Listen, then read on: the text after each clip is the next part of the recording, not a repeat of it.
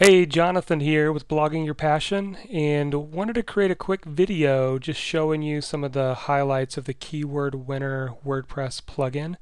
I've been using it for a few days now, and I have enjoyed the results. I think this is a great tool for bloggers that are just getting started. If you are more advanced and you can tackle something a little bit more robust, I would still recommend the Keyword Strategy tool at keywordstrategy.org. But this keyword winner is really going to help most of you that are just having a difficult time dealing with finding keywords.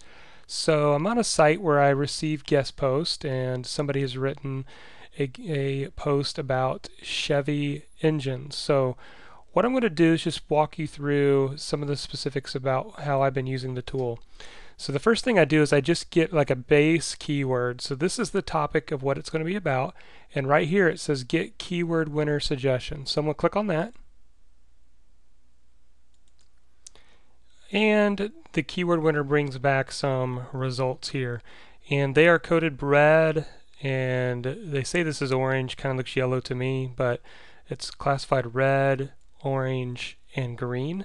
And this is based on this competition factor, which you've heard me say in the past on the blog that that's one of the determining factors of choosing the right keywords. There's several different ones, but if you just basically find keywords that have low competition, you do have a better overall chance at ranking.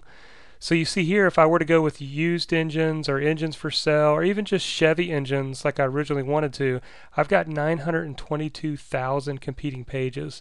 It's going to be a little bit difficult to try to rank for that right away without a lot of backlinks and a lot of promotion to that page. So if I just keep scrolling down, I can get down here into these green ones, and these are ideal. Doesn't mean you can't go after some of the yellow. If you really want to, you can definitely do that, and over time, or the fact that you have a strong site that's aged, you might be able to get some results. But to keep it simple, here's a great example. Used Chevy engines. It's only got 19,000 total competition. I won't go into all these other figures right now.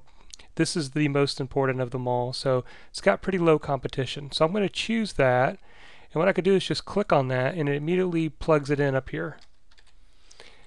Now I could add and make it more robust, but to keep it simple, that's just what I'm going to call it.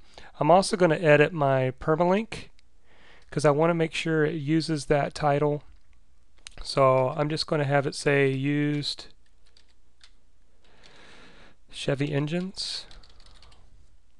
And then another cool feature is that you can use some of these as tags. So I can grab this one as a tag. Each time you click on one, it scrolls it down to show you it's been added. So it adds all those tags automatically. I wouldn't get too crazy with tags, but maybe your green ones you can use for tags. Now another feature, I don't use it a whole lot, but if you click on this insert all keywords, then this button will actually take those keywords above and insert them into your text. And the idea here is when you're creating your article, you can begin to work some of these into your text. But really what I like to do is take my main phrase, use Chevy engines, and work that in 2 or 3 times into the text. So I'm not going to take too much time to do that right now, so we can keep moving through here. Then the next one is, if you scroll down, you'll find the keyword meta. And what's really cool about this feature is all you have to do is click on the empty space, and it all shows up in here for you. And this is what shows up in the search engines. So once I've done that, I can choose to add a cool picture if I want, or I can just simply choose to hit publish. And when I do that, then I've got an optimized post for used Chevy engines. And I know it's got low competition.